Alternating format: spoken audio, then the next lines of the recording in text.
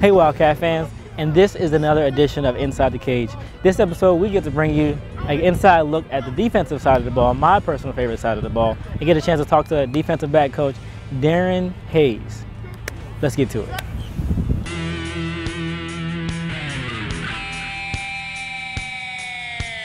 To cut him off.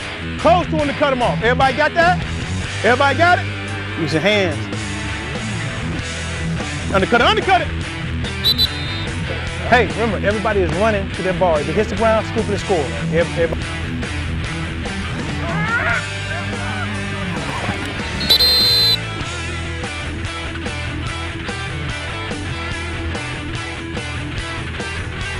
Good, good. Oh, Lord, oh, Lord, oh, Lord. Got that twin? Score! Score! Score!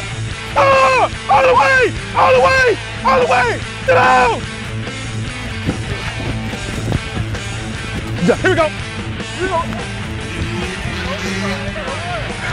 That's yours.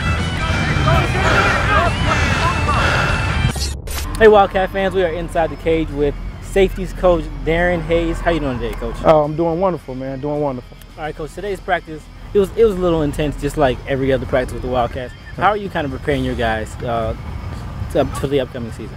Well, it's all about the basics right now. Teaching these guys the fundamentals that they're going to need to carry into the season. Everything that's instilled in the springtime is the basis and the foundation to what these guys will need when it comes fall camp. So it's all about teaching the basics, you know, step, tackling fundamentals, covering fundamentals, using your hands, footwork, hips, the whole shebang when it comes to defensive backs and especially safeties. Now, I noticed throughout practice you were kind of getting the hands on and kind of teaching the guys exactly where to go and what to do. What did you exactly kind of tell those guys when you kind of give more further instruction? What do you kind of teach those guys? Well, safeties, I tell safeties, there's three things you got to be able to do. You have to be able to think.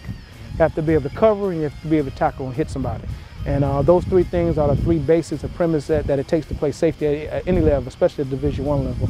So my drive is always keeping them guys motivated, keep them so that they're thinking and that they're able to understand concepts and theory and route recognition and reading quarterbacks and everything that they need in order to be good safety, know what the coverage is, know where the strengths and the weaknesses of the coverage.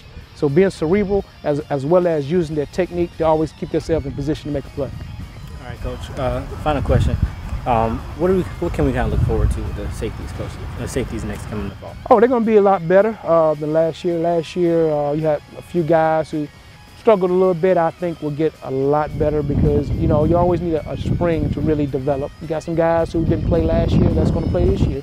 You know, that's kind of how it is. Guys who were walk-ons last year or guys who were young guys, they didn't get opportunity, that they stepping up in the spring, and that's what the spring is for, to develop those guys, to get those guys better so that when come fall, you can develop more depth at that position because in order to go through a season, 11, 12 game season, you got to have depth. That means you got to have a second guy that's just as good as the first guy and maybe a third guy is just as good that at any given time, who's next? The next guy got to be able to step in and we don't miss a beat. All right. Now this has been another edition of Inside the Cage with safeties coach Darrin Hayes. I can't wait, Coach, for next season and for next fall.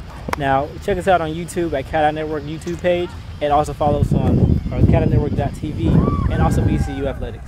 All righty.